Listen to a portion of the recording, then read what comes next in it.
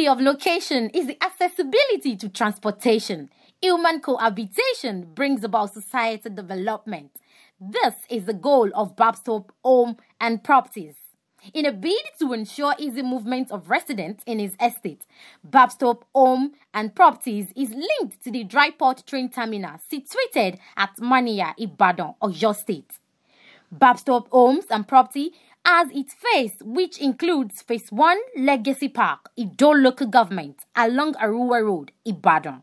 Phase 3 Metro Garden, Alabata Babasongo Village, Ishenyi Road, Mania, Ibadan, Oyo State.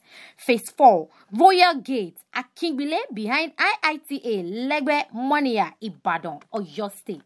Phase 2 Extension, Freedom City, Ajibode Extension, Akegbe, opposite New Railway Line, Mania. On promo due for 31st October, rated for 300,000 naira only, with 5 bags of cement and 100 blocks. olólùfẹ́ wa gbogbo ẹ̀yin tẹ́ ń bá wa rajà gbogbo ẹ̀yin tẹ́ ń dòwò pọ̀ àjọṣepọ̀ wa kò ní bàjẹ́ lágbára Ọlọ́run. Kó tó di pé ìwọ̀n ń talẹ̀ àwa máa ń ṣe ìwádìí gidi gan torí wípé ọ̀pọ̀lọpọ̀ 419 ó ti wà ní ìgboro bí káwọn míì ò ralẹ̀ kó mọ̀ rí ilẹ̀ wọn gbà iléeṣẹ́ BABZTOPP Home and Property kò rí bẹ́ẹ̀ o ó ti yé yín because ẹ rí i pé nǹkan tá à ń tà gan-an integrity là ń tà torúkọ là ń tà people àwọn èèyàn believe nínú èèyàn mọ́ mo believe nínú kàtà gbé dání mo dẹ̀ mọ̀ pé àwọn tí ó káwọn ralẹ̀ káwọn bá bẹ́ẹ̀ mo mọ̀ pé ó wà. Mo ń fi àsìkò yìí sọ fún ẹ̀yin èèyàn wa káàkiri gbogbo orílẹ̀-èdè Nàìjíríà ẹ wá bá wa dòwò pọ̀ ẹ wá ralẹ̀ lọ́dọ̀ BABZTOPP Home and Property. Buy your land, we will give you your instant allocation immediately. Ẹ lè ralẹ̀ lọ́wọ́ wa kẹ́ ní problem a máa bá yín rà á tún máa bá yín kọ́ ó ti yé yín so please ẹ bá wa dòwò pọ̀ ẹ bá wa dòwò pọ̀ bí wàá fi lè mú Alhaji Rashidi Mìrẹ́gì Kọ́lá olóòtú tán fi tẹ̀lé wa rí pé ọ̀rọ̀ yẹn ti wọn ò ní fẹ́ borúkọ ara wọn jẹ́ orúkọ tí Alhaji Mìrẹ́gì ti ń protect over 40 years kò ní bàjẹ́ lágbára Ọlọ́run èmi gan BABZTOPP Home and Property ní borúkọ wọn jẹ́ lágbára torí èmi gan ò gbàdúrà kó orúkọ mi ó bàjẹ́ so gbogbo ẹ̀yin olólùfẹ́ wa káàkiri orílẹ̀-èdè ẹ bá wa dòwò pọ̀ ẹ wá ra alẹ́ Ajibode extension ẹ padà ra alẹ́ yìí 1 million promo là ń ṣe lọ́wọ́ lánàá ẹ wá rántí rẹ̀ tẹ́ ẹ wá san o à ń ṣe promo cement o 5 bags of cement and 100 blocks ẹ gbogbo ẹni wájú bá wa ra alẹ́. Integrity and security is the watchword of BABZTOPP Homes and Properties, says Alhaji Rasheed Ayinde, aka Mìrẹ́gì. Wọ́n fi èmi Alhaji Rasheed Ayinde ṣe ambassador ilé-iṣẹ́ wọn.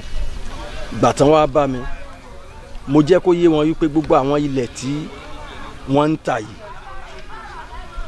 ibo ni wọ́n wà. Àwọn family tó locate ilẹ̀ yẹn fún wọn.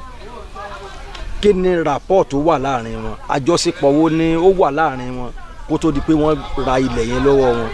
Torí tí èmi bá máa báyàn polówó nǹkan orúkọ yìí láti over 40 years ó ní mo ti build ẹ̀ tí gbogbo àwọn èèyàn tí wọ́n sọ pé Fuji Mìrẹ́gì Rasheed Ayinde this year 2020 òun ló pé 40 years orúkọ téèyàn wá ti ń build látogójì ọdún èèyàn ò ní sí nǹkan kan tó gbọ́dọ̀ bàjẹ́.